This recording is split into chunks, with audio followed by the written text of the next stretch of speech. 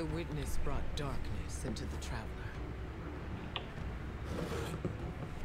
Everything you see here inside it is a physical manifestation of a thought made real by the light. Your thoughts, mine, the witnesses. It plans to weaponize that light, reshaping reality outside the traveler into a perfect stillness. A great silence, never changing, never dying. Imagine your greatest triumph, or your most profound regret.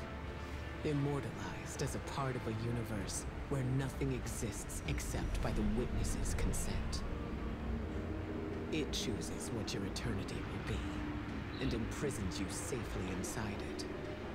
This is its promised salvation. This is the final shape. The witness sees itself as the god it wishes the traveler was. And although the traveler resists the witness's corruption, it and everything we know will eventually succumb. I always warn Zavala not to put all his faith in the traveler, to save some for the rest of us.